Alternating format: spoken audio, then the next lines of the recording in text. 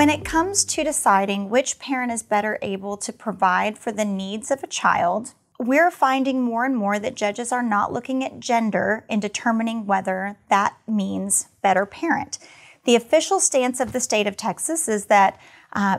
judges are unbiased and they operate with really an eye on what's best for that particular child in that particular situation. And so we're finding that courts are not more likely to grant custody to a mother because she's a female or a father because he's a male, but that they truly are taking into consideration what is best for the individual needs of that family and the individual needs of the child, which is